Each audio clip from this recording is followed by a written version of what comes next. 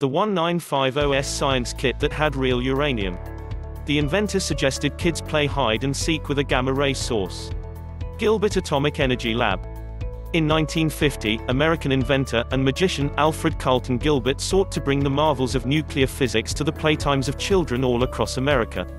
Gilbert was no stranger to producing playsets for children, becoming most famous for producing the commercially successful Erector sets in the 1920s. While the popularity of the Erector brand would last to this day, Gilbert had much higher hopes for the sophistication of children's playtime. As America entered the age of the atom, it seemed as though there was no problem that wouldn't be solved without the help of nuclear physics. While atomic gardening was marketed to housewives, the Gilbert U-238 Atomic Energy Lab was meant for the kids. The kit included a cloud chamber for viewing particle physics, a Geiger counter for monitoring radiation levels and measuring radioactive decay, as well as radioactive ore. Despite containing radioactive uranium, he claimed the kit posed no danger to children. Then popular comic character Dagwood even appeared in an included comic book explaining the very basics of atomic energy. The kit really let anyone set up their own nuclear lab at home.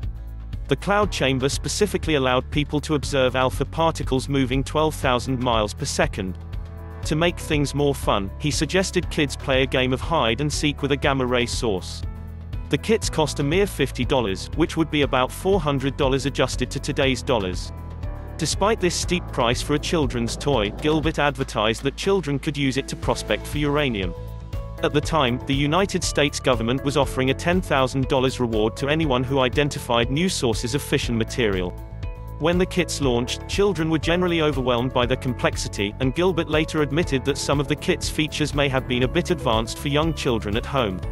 As safety concerns mounted, the kits were quickly removed from store shelves, though an estimated 5,000 made it out into the world.